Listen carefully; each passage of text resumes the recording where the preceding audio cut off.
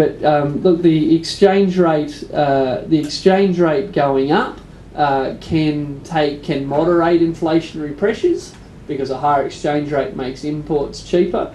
And to some extent that means maybe the RBA doesn't have to do as much with its interest rates. But again, if you actually look at what the RBA has said in justifying its increases in interest rates, it's quite explicit that the mining boom is an important part of that. Yeah. Right, a couple of weeks ago, Ross Gittins had an article that said if you don't think you've benefited from the mining boom, you're stupid and you have. Yeah. And so I've got a two-part question. The first part is what was he talking about? And the second is which country's got it right in terms of mining? Like you hear talk about Norway in terms of sovereign wealth funds and those kind of things, and bigger burdens on miners to fund infrastructure and social infrastructure. Yeah. So second part is are there countries that we can learn from that have got it right? Yeah, look, what Ross was focusing on was the exchange rate effect, and that if your salary stays the same, and if your salary stays the same and the price of imports is getting a lot cheaper, then your plasma TV is cheaper. And I mean, God, I've got to distract myself for a second. There's a fantastic ad on telly at the moment. It's this guy, and he's sort of walking along, and he's looking a bit broke because it's tough times, and he's looking into his wallet. It's like we're all tightening our belt at the moment, but luckily, we all have to make sacrifices, which is great, because look at this new car for $20,000. How cheap's that? It's like, yeah, I remember, I never thought that when you were broke, a new car a cheap new car might be your salvation. We've got this situation now where, cars are very cheap, TVs, overseas holidays very cheap. So Ross is right about that, but he's wrong about we've all benefited, because if you're on the age pension, your pension is indexed. If you're on unemployment benefits, your unemployment benefits are indexed to inflation. If you're on the age pension, your wages are indexed to wages. If you're on the minimum wage, when the minimum wage is adjusted, it's typically adjusted in line with inflation. So anyone who's on a low indexed income, when inflation falls because imports get cheap, we just don't give you as big a pay rise as you were going to get. So anyone who's on an indexed income is effectively structurally prevented from benefiting from the mining boom, because the cheaper the imports get, the lower the pay rise we give them. So it's not true that we all benefit in that way. As for countries that get it right, look, I think a sovereign wealth fund makes enormous sense. Just put simply, a sovereign wealth fund is the idea that you take money out of the mining boom, and some people might not like the idea here, but rather than go spend the money on the infrastructure you want, the purpose of a sovereign wealth fund is to park the money in other countries' assets, because that pushes your exchange rate back down. So it means you can have the boom without the exchange rate appreciation, because rather than all the money flowing into the country and driving up the exchange rate, you're actually taking some of it and sending it offshore. So sovereign wealth funds make a lot of sense. They don't have to be all put overseas, but they do help. Norway seems to they seem to have got it right for historically very lucky reasons, because no one else seems to have done nearly as good a job. But the model's out there, and I think it's interesting in Australia. I think there's a lot of interest in the policy community for things like sovereign wealth funds at the moment, and I'm surprised there's less political interest in it. I see a lot of unusual suspects lining up to support them. Time for a couple more questions. Oh, sorry. Mining seems to me to be a very distinct process of capitalism and corporate interest. Therefore, why would they be concerned about taxes for the normal citizen? I mean, the point is that they're in there for the business, and that's it. And going back to colonial days, you could say, the colonial people were in for the business, whether they did it through slavery or whatever purpose. Yeah. So, it's sort of, the alternative might be, I think that perhaps the Australian government to invest in mining and things that are opportunities for the nation, do some real nation building. Well, look, I don't disagree. I mean, the mining industry is there to make a profit. It's just making far more profit than even the greediest miner ever thought it was going to make. I don't think that they're too concerned about that. But I do think that the public doesn't quite understand either the magnitude of these profits or the exaggerated claims about how I'm better off because of their boom. And you know, put simply, the mining boom is from a microeconomic point of view, there's a huge boom going on. And if we look at the mining industry in isolation from everything else, we see this huge boom. But when we step back and look at it in the context of the macro economy, we find both that the mining boom is big in percentage terms from a small base, but small across the whole economy.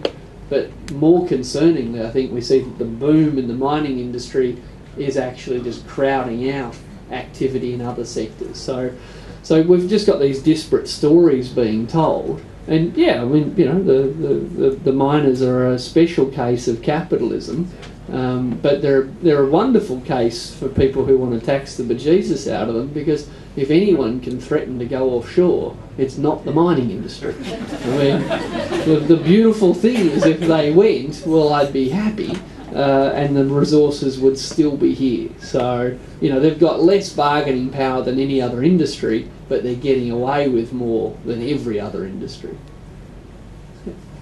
Yeah, that was a great presentation, Richard. Sounds like there's an insult coming. No. But there are many ramifications to it. First of all, I'd like to the word Abbott hasn't been mentioned, the name Abbott hasn't been mentioned. And I think he's part of the story, an essential part of the story about the dynamics of how the Treasury scheme is overthrown. And that story needs to be told. And it's not being told. I don't think it is being shared with Abbott responsibility for what occurred in that regard. I'd also, you mentioned the figure of 160 billion, the magic figure of 160 billion. That I take as the difference between the proposed scheme and the current scheme, yep, in terms of the diminished flow of revenues to the government. Yep. But the other number of great interest is the extent to which some part of that is flowing overseas, and you mentioned that as well. But it would be good to quantify how much is the economy losing in terms of profits that are going overseas, how many billion dollars. I wonder too if there is any mechanism by which the industry has expanded as a result of this tax regime now applying, rather than the Treasury recommended, with its consequent effects on the real exchange rate to the detriment of the rest of the economy. Given that in principle the tax is supposed to not influence outputs, but just to redistribute profits to the government and to the economy. And just a point of clarification, the present scheme as it operates, is it a watered down version of a resource rent tax, or does it have virtually no elements of a resource rent tax? Yeah. Oh, and I think you also worth mentioning this is a historical point. I'm going to forget the first bit of your question. Australia has a history of applying resource rent taxes to the mining sector, mainly the oil and gas sector, and that dates back some decades. In fact, in some respects, we may have led the world in doing it. How is it that that point's been neglected in the debate? All right. Well, just quickly, and we'll have to wrap up in a minute. But yes, Australia has a history of doing mining of resource rent taxes. The petroleum industry from the early '70s, in particular, but huge tax concessions still available. the MRRT, the proposed tax, conforms to a pretty standard but very narrow version of a resource rent tax, but the base is narrow and the rate is low. As for the sort of the foreign share of those lost profits, we'll just multiply the numbers by 83%. That 160 billion in lost revenue, 83% of that would be expected to benefit foreign owners of Australian resources. And look, I don't really care much for Australian billionaires or American billionaires. It's not really about their nationality. It's actually about a fair return for Australia's taxpayers for Australian resources. It's not so. There are macroeconomic consequences from the ownership, but I guess it's for me the juxtaposition between the claims for national benefit and the overt, the obvious fact that in fact it's not even Australians that are gaining the most. But even if Australian mining companies were 100% Australian owned, we still should tax them fairly, because they never actually bought that coal off us. They never bought that iron ore off us, and it's pure windfall gain that those that are currently extracting it should get all of the windfall profit. All right, one more question. Oh wow, then all the hands shoot up. Do you have any feel for what proportion of the 200,000 jobs in mining going to people who've been brought in by mining companies under special visas, and what proportion might be people who'd be otherwise unemployed? Yeah, look, very good question. The short answer is no, but let me reflect on something related. The mining industry employs 200,000 people. Australia's bringing in more than 300,000 people a year in an immigration program that we're told is required to fill a skills gap in the mining industry. I'll repeat that. The mining industry employs 200,000 people, and we're bringing in 300,000 people a year, and we're often told it's because the demand for labour with the mining boom. It's ridiculous.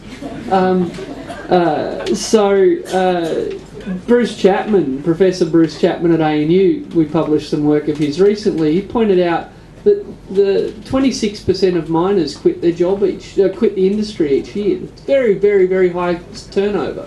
We point out in the research we're doing that it's only about 1,000 new apprentices employed in the mining industry this year. So the mining industry, boo-hoo, it's got a skills shortage. It's not training many people.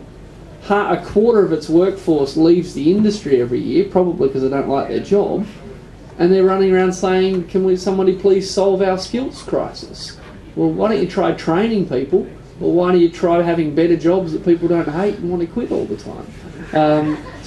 Yeah, look, I don't know what percentage would be on these different visa classes, but my hunch is not nearly as many as we probably suspect, for the simple reason that the industry just doesn't employ that many people. All right, I'm going to thank myself now.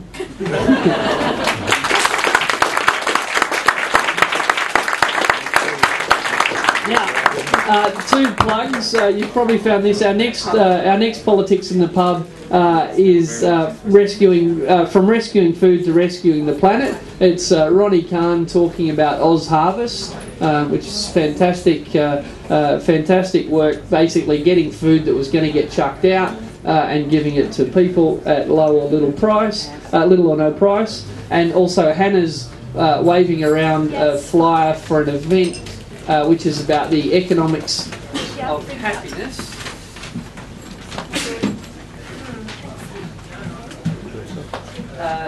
A screening of a movie, The Economics of Happiness. Who'd have thought those three words, movie, economics and happiness, would ever be joined on the one brochure. But it's Tuesday the 16th of August at the Tank Lecture Theatre at ANU, and I'm performing some minor role there as well. So 16th of August, flyers floating around. But thanks everybody, and hopefully see you at our next Politics in the Pub.